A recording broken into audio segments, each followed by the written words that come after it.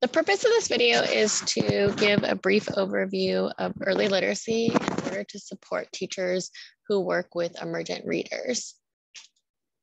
My name is Laura Smart. I'm the District TOA for English Language Arts, and I am going to be sharing with you today a little bit about early literacy. Today we're going to be looking at the progression of early literacy and learn about some specific strategies that we can use to support our students at each level in their reading development. So as you can see in this progression chart, phonemic is an auditory skill.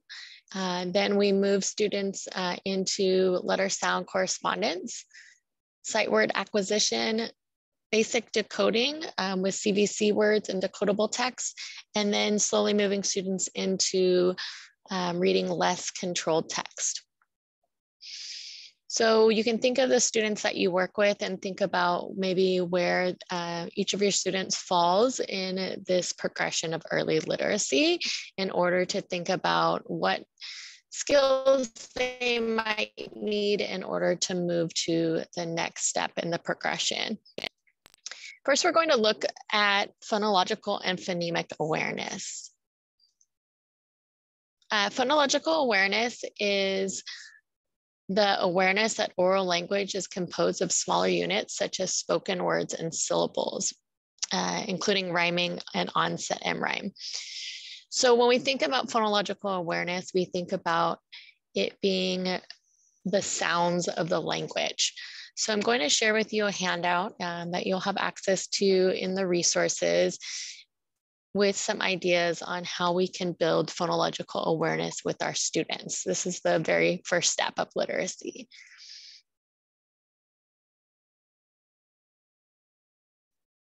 So I'm going to open the handout for you so you can take a look at it. When we start, you'll see the first activity is recognizing rhyme. So children will be trying to identify which words rhyme. So this is the first level of rhyming in phonological awareness, that students can recognize whether or not two words rhyme. So here's an example of how the teacher might deliver a lesson. Remember, these are all auditory skills. So you wouldn't be holding up picture cards or anything. It would just be auditory. So you might use your hand or your arm or your body somehow to kind of help the students to follow along with the lesson. So for example, looking at this one, I might say to my students, listen to the words log, cat, hog. Which two words rhyme? And then I would want my students to maybe repeat those words. So we do it again. Log, cat, hog. And you'll see that we would want the students to be able to identify which of those two words rhyme. The next step after recognizing rhyme is for students to be able to actually produce rhyming words.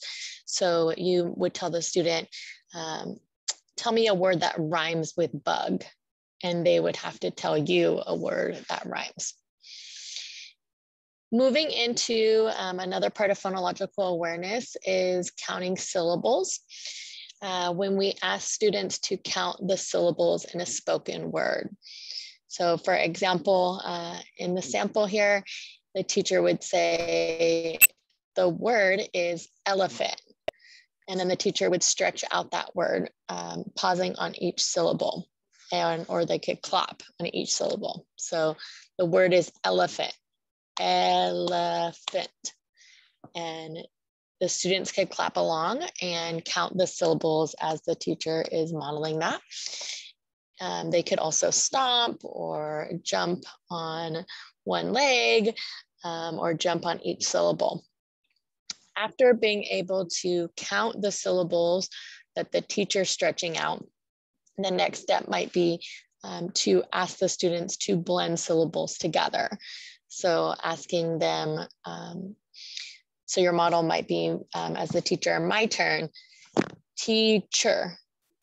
And then you would say your turn, and the students would do it, teacher. And then you would say, okay, put it together, teacher, and put it together, teacher. So you would show them how to blend those two syllables together. So another way in the screen, you might do it as like this, teacher, put it together, teacher, is another way that you might model it for the students. And then the next part would be segmenting syllables. So in this case, the children are going to be asked to separate the word into different syllables. So if I said the word is tomato, the students would clap it out. So what are the syllables in the word tomato? Tomato. So you would want the students then to segment those syllables. And you could also ask them to count the syllables. And then the third activity for building phonological awareness is blending onset and rhyme. So onset and rhyme is kind of breaking the word up into little chunks. So we're going to be blending those syllables together to make the words. So blending and segmenting using those chunks. So not each individual letter, but the chunks or the syllables. So I might say my turn, sp, in, your turn, sp, in, and then I would say put it together, and the students would say spin. So I'm going to do that for you in the screen. So we would do like this, sp, in, spin, or sp, in, spin. And so the students would practice putting it together. Then when they're working on segmenting, I might say it is, and then they have to break it up. So the word is man, and then the students would say man, and then I would say break it up, and they would say an. Another way you can do it is like this. The word is man. What's the word? Man. And then break it up, an. So you can see in that sample that I just shared that, oh, let me go back and share my screen. Sorry about that.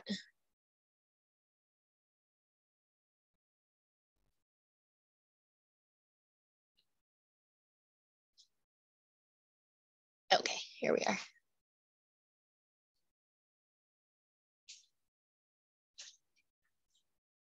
Okay, so moving back into our presentation, you can see that those are just some ways that you can use to build phonological awareness with your students. Once students have a good understanding of phonological awareness, they will be ready to start building on their phonemic awareness. So when thinking about individual sounds of letters. So when we're moving into phonemic awareness, with phonological awareness, it was really the rhyming, the syllables, the onset and rhyme. Now we're talking about each individual sound that we make when we're saying a word. And so when thinking about those individual sounds of the letters, we really want to model proper pronunciation for our students. We also want to make sure that when we're pronouncing the sounds, we are cutting those sounds short and teaching students to cut them short. So not adding that sound to the end of the sound. So for example, maybe when you first learned the sounds of the alphabet, you might hear people say ba or ka or da. We want to teach students how to cut it short. So it would be b, k, d.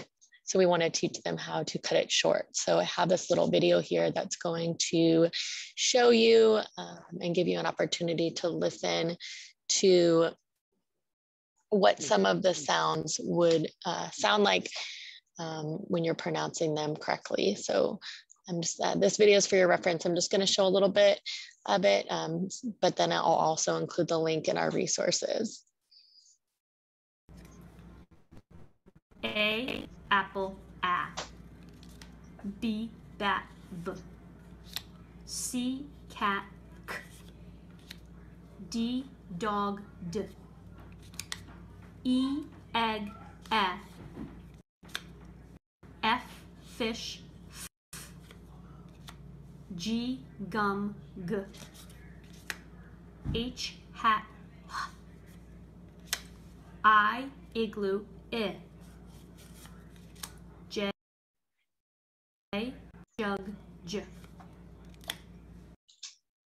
Okay, so that gives you an example of how we would cut the sound short. So if you'd like, you can click on our presentation slides and the resources and watch the rest of this video in order to hear how you can pronounce those sounds by cutting them short.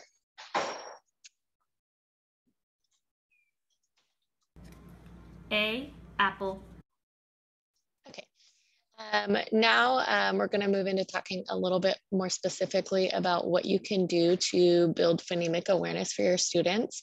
So you'll see here, there's 8 different routines that can be used to build phonemic awareness for students.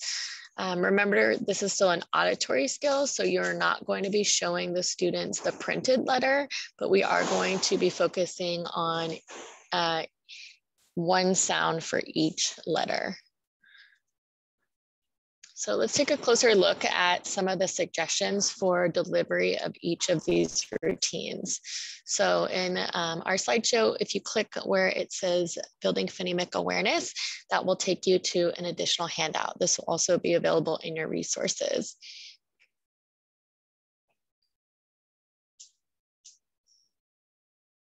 So in the 8 different activities that you can use to build students' phonemic awareness, the first one you'll see is phoneme identity.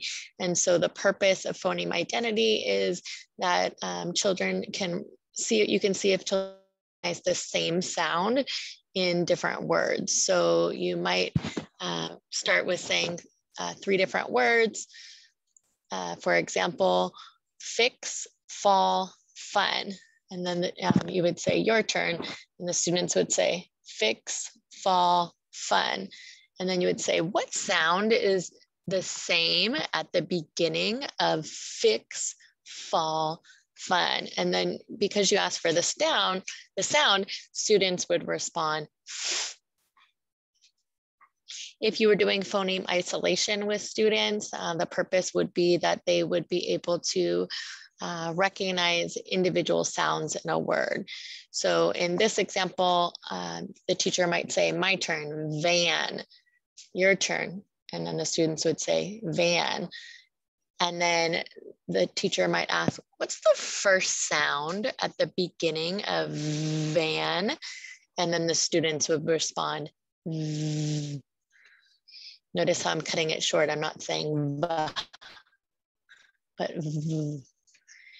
The next one is phoneme categorization, and you'll see in this one, the purpose is for the children to recognize the word in a set of 3 or 4 words and be able to identify the odd sound or the sound that doesn't belong.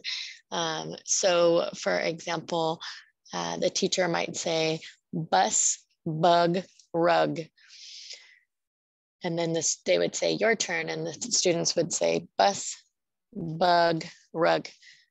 And then I did that wrong, sorry, let me go again. The words are bus, bun, rug. And then the children would say bus, bun, rug. And then the teacher would say, which word doesn't belong? And the students would be able to hopefully identify that rug is the word that didn't belong because it doesn't start with the B sound. For phoneme blending, you'll see the purpose is for students to be able to listen and combine each sound in order to make a word. And so we might say, listen to the sounds and then say them fast. My turn, B, I, G. And then what's the word? And then hopefully the students would be able to do it. You can also do it on your arm like this, B, I, G, big, B, I, G, big. And so you'll see how we could model that for students. And then the next one is phoneme segmentation. where the purpose is for students to break apart the word into separate sounds. So for example, the teacher might say, how many sounds are in the word grab? And then the children could do it on their arm, grab, ab, grab. So you can see there's 4 sounds. Some teachers have the students actually count them as they go like this. G, ab, grab. The next one is phoneme addition, where we're asking students to add a sound to make a new word. So for example, we can say to students, my turn, park, your turn, park. And then you might say, add a s to the beginning of park, park, spark, park, spark. And the students would practice putting it together. Similarly with phoneme substitution, you're asking students to take a sound that's already in a word and change it to a different sound in order to make a different word. So it might sound something like this. My turn, bug, your turn, bug. Change the g in the word bug. Change the g to s. And then hopefully the students would say s, bus. Or if they can do it fast, they might just say bus. And then phoneme deletion would be asking them to remove a sound from a current word. So for example, my turn, pants, your turn, pants. What is pants without the p? What is pants without the p? So I might say, what is pants without the p? Ants. So what am I left with? So those are just a couple of examples to help you when you're delivering phonemic awareness routines for your students. I'm going to go ahead and close that handout and bring us back to our original presentation. So you'll see that there's a star next to both blending and segmenting. And the reason for that is these 2 routines are the most effective for teaching students emergent reading. So we really want to make sure we're doing all of these routines with our students, but really spending a good amount of time on having them have opportunities to blend and segment words. The next thing I'm going to do is I'm going to share a video with you, and I'm going to have you take a look at it. It's a video of one of our spotlight teachers, Erin Grable, doing some of these routines with her kindergarten students. And I want you to notice as you're watching the video how she uses her hands and her body to help support students and add in scaffolds when needed in order to support them. And I also want you to notice how she makes it fun and engaging for the students, like a game. So this is 2 different routines that we're going to look at. One of them Erin calls Say It Fast, and the other one she calls Break It Down. So see if you can identify which of the different phonemic awareness routines Erin is doing with her students. London's ready, London's ready. London's ready. It is time to say it fast. Okay, say it fast. Ready? My turn. My turn. At. D. A. D. D. A. D. D. A. Up. Up. She brings in her arm during that time to offer that additional scaffold for students. Good job. Okay, now we are going to break it down. Get your arm ready. Okay, here we go. My turn. Matt, your turn. Matt. Let's break it down. Matt. Just the sounds. Let's count the sounds. Ready? At. How many sounds do you hear? 3. 3. So in that video, Erin was doing both blending and segmenting with her students. The next video is a first grade intervention class where the teacher is using something called the rubber band strategy to model blending for students. And so you'll notice some teachers even actually use a real rubber band for this, showing students how we break up the sounds and blend them together. Other teachers might even use a slinky or some other object in order to imitate that rubber band.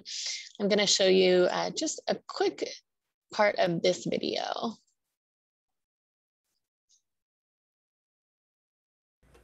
I want us to watch me.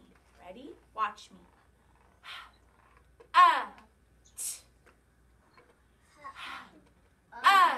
T. Okay, your turn. Arms up. Here we go. Again.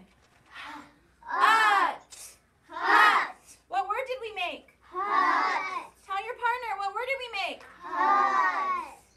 Listen. So in that video, Randy was going over with her students, again, the blending and segmenting of sounds. So as students are strengthening their phonological and phonemic awareness, teachers can also start to incorporate phonics and word recognition into their lessons. So the difference between phonemic awareness and phonics, remember phonemic awareness is the focus on individual sounds in the spoken word and that the sounds work together to make words. Phonics is the relationship between sounds and letters, so the letter sound correspondence. So when we actually bring out the printed letter and put it in front of a student and we talk about the sound that the letter makes, that's when we start to move into phonics. So our Wonders curriculum offers sound spelling cards in order to help you introduce the sound letter correspondence for students. They also have word building activities in the Wonders program that you can use to help support students with the phonemic awareness and moving into the phonics. Whiteboards are a great tool to use with students when you're having them build or write words. So here's an example of one of the lessons you might see in Wonders where it says that you're going to have the students first listen and blend the sounds to make the word, but you could also ask the students to write the word. So that would be the next step moving into phonics. So you can see how phonemic awareness and phonics are directly related together. I'm going to show you now that first grade intervention class again, and just show you a little bit about what it might look like to move from that phonemic awareness lesson into a phonics lesson where you're actually having the students write the word with you. Listen. What letter do you hear at the beginning of hut? Tell your neighbor. Oh my goodness, how many sounds are in the word hut? 3. Let's check. How many? 3. Everyone say consonant. Consonant. Vowel. Vowel. Consonant. Consonant. Say CVC. CVC. So you should have 3 lines. I need to see 3 lines. And you told me, what sound do we hear at the beginning of hut? H. And what sound does that make? And what card is that? Hippo. Hippo. So make sure you have H. Check your neighbors. Be a teacher. Help them. Everyone say begins with H. Begins with H. So we have, what do we hear next in hut?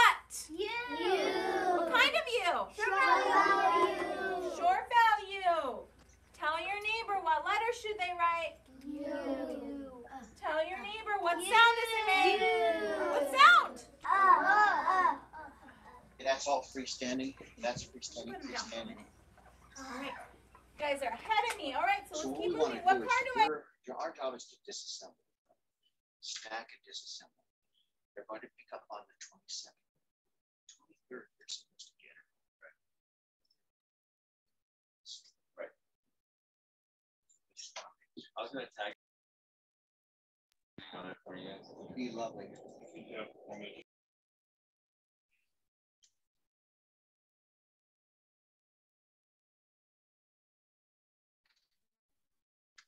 Okay, so in that video, you saw Randy working with her intervention students, and this is a first grade intervention class where she was working with that phonemic awareness and then moving into the phonics lesson and having students build words on their whiteboard. The next thing we're going to talk about is word recognition. So in addition to learning phonics, students also need to learn high frequency words because not all words can be sounded out. So when we talk about high frequency words or word recognition, we're talking about learning to memorize those words so they become automatic when we see them. So there's many words that we see often in beginning text that students are going to run into that can't be decoded. And so the students would want to learn those words by sight. The Wonders curriculum has high frequency word cards and resources that teachers can use to introduce and review high frequency words with students. There are also sight word readers that you can use in order to have students practice reading those words in context. In addition to what the curriculum offers, starting in kindergarten, our students are introduced to 101 sight words in order to support them with beginning reading. And actually, even in TK, we start to introduce students to these words. There are additional resources available on the curriculum and instruction website related to the rainbow words. So I'm going to show you how to get there now. So from Symbaloo, if you go to the curriculum and instruction website, and then you scroll down to where it says Wonders, this is our ELA ELD support site that has additional resources that are connected to the curriculum. If you go into down here where it says grade level resources and click where it says kindergarten, and actually under TK as well, you'll see this zip drive of rainbow word resources. So there are separate lists for teachers to work with students on. There's flashcards, there's notes to parents explaining what the rainbow words are. So this is a really good resource. You do have to download this. This is a zip drive, so it will actually download to your computer. So just keep that in mind when you're opening that up. Okay, coming back to our presentation. Need just a minute. Okay, there it is. We're going to talk briefly about decoding now. So decoding is being able to say the sounds and be able to sound out consonant vowel consonant words or short phonetic words. So in this case, there are some resources in the curriculum that Wonders offers in order to help students. As they're learning to put together those sounds, we can work on decodable passages with them in order to help them practice decoding. So there are 2 passages per week related to the phonics instruction for the week. So this is an example of the week that you're working on the initial H sound. You can see that there is a decodable passage that will help students be able to practice words with that initial sound. There's also decodable passages in the, I think in the kindergarten, 1st and 2nd grade classrooms. This is an example of one that's working on long vowels. In addition to the decodable passages, K2 teachers have class sets of decodable readers that you may have or be able to borrow in order to work more specifically on phonics and decoding with students. So again, when we're working on that initial H sound, there are stories that are in the decodable readers that would help students practice reading those sounds in context and putting together those words. And that's all I have for you today. I hope that you really enjoyed this video. And if you ever have any questions regarding early literacy or anything else related to English language arts, please feel free to reach out to me. My email is laura.smart@omsd.net.